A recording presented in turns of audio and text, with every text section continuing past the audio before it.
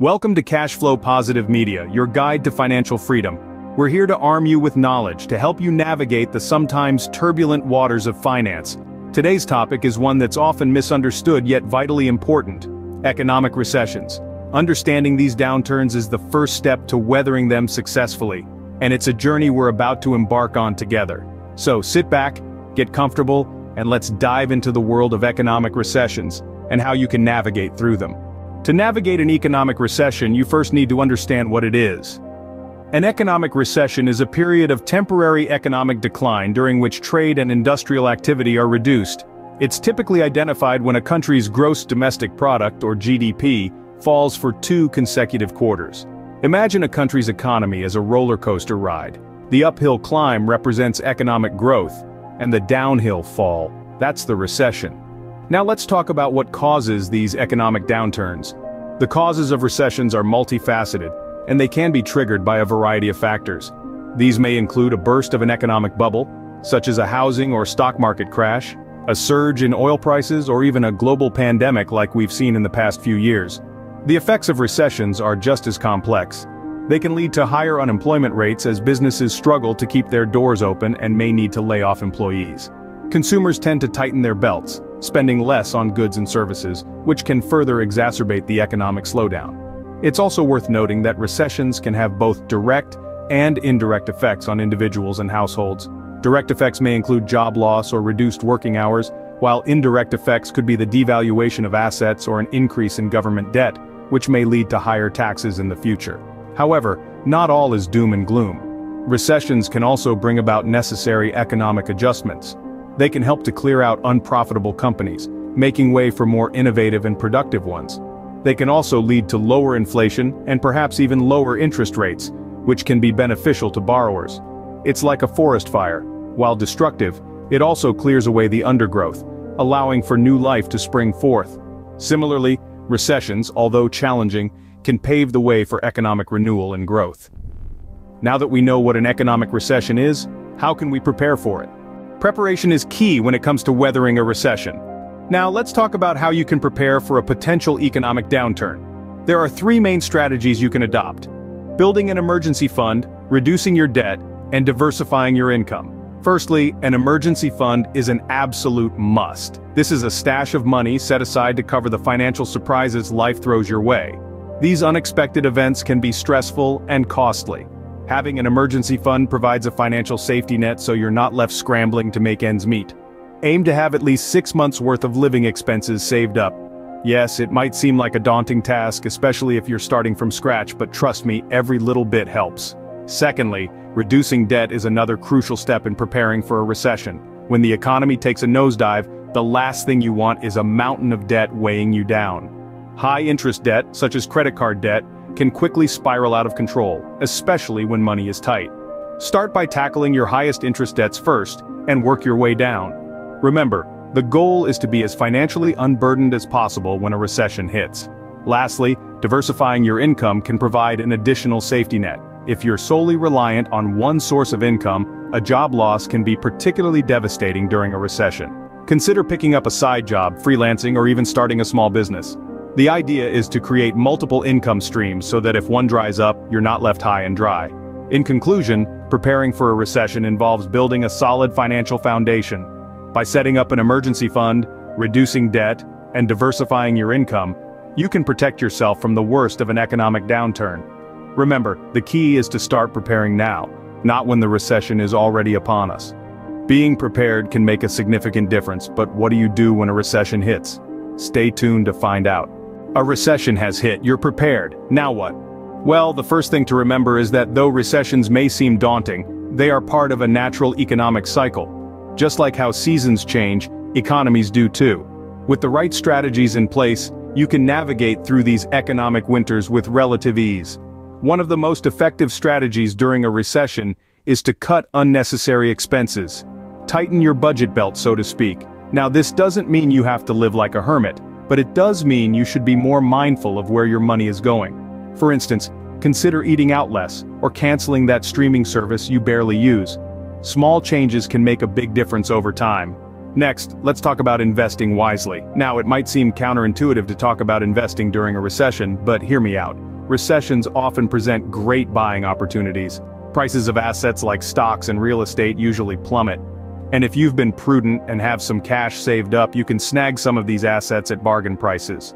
The key here is to focus on long-term investments, those that will likely appreciate in value over time. Remember, the goal is not to make quick bucks but to build wealth over the long haul. But investing isn't just about buying assets, it's also about investing in yourself. During a recession, job security becomes more important than ever. Upskilling or reskilling can make you more valuable to your current employer or more attractive to potential ones. Consider taking courses, attending workshops, or learning a new trade. Not only can this increase your earning potential, but it can also provide a sense of security and control during uncertain times. Finally, it's crucial to stay informed. Keep abreast of the latest economic news and trends. Understanding the broader economic landscape can help you make better financial decisions. For instance, if the government is implementing policies to stimulate the economy, that could signal potential investment opportunities. Before we wrap up, let's touch on the importance of maintaining a positive mindset. Recessions can be stressful, no doubt, but remember, they are temporary. By staying calm, making smart decisions, and keeping your financial health in check, you can ride out the storm. And once the economy starts to recover, you'll be in a much stronger position than before. Now, cutting costs, investing wisely, focusing on job security, these are all effective strategies for navigating through a recession. But they're just part of the equation, because once the recession is over, you'll have another challenge to face: recovery. Remember, recessions are temporary, but how can you recover after a recession? The storm has passed, it's time to rebuild. That's right, the recession is over, and now we have a chance to pick up the pieces and recover. This next phase is crucial, as it will determine our financial stability for the years to come.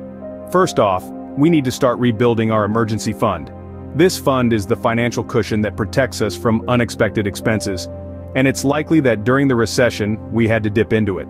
Now, it's time to replenish. Prioritize this fund in your budget, even if it means cutting back on some non-essential expenditures. Remember, this is not a luxury, but a necessity. It's your safety net. Next, it's time to evaluate your financial situation.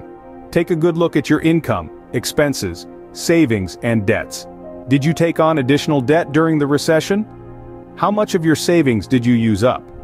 Answering these questions will give you a clear picture of your current financial health.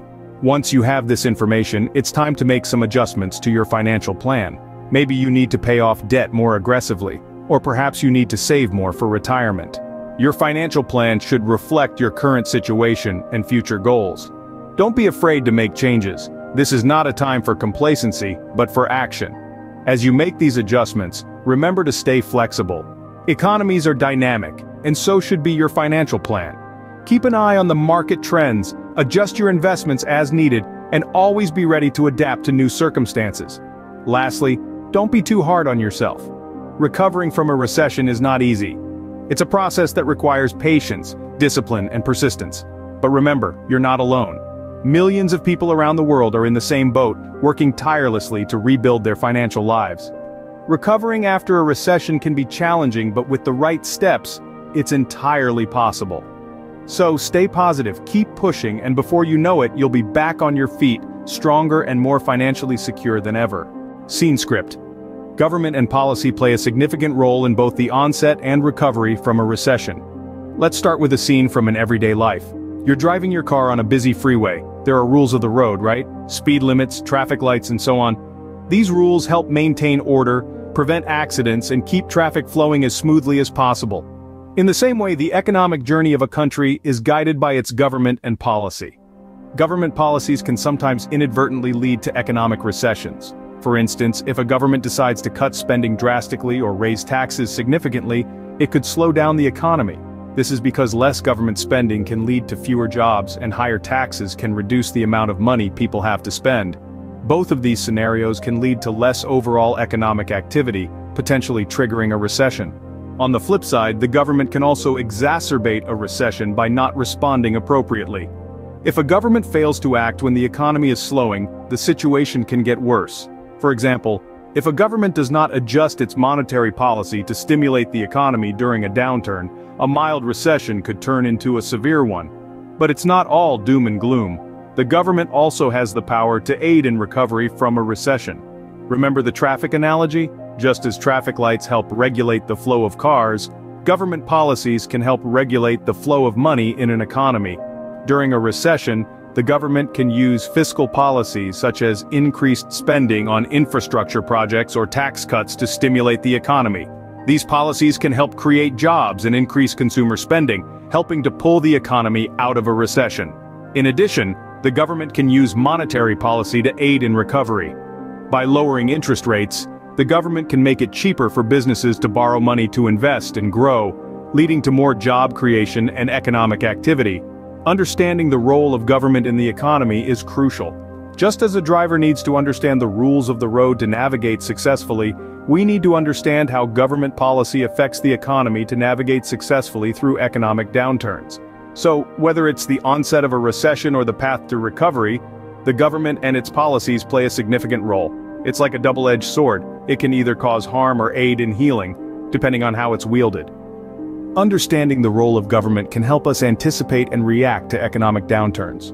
Navigating through an economic recession can be tough, but with the right knowledge, it's manageable.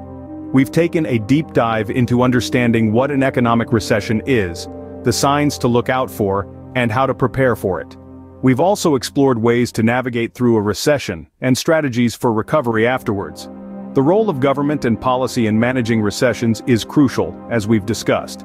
It's a complex dance of fiscal and monetary policies that can either alleviate or exacerbate the situation. But remember, as individuals, we are not powerless. With careful planning, strategic decisions, and a good grasp of financial knowledge, we can weather the storm. Knowledge, as they say, is power, and in this case, knowledge is also financial resilience. So, let's continue learning together. Don't forget to subscribe to Cashflow Positive Media for more finance facts and hit the thumbs up if you found this video useful. Till next time, stay cashflow positive.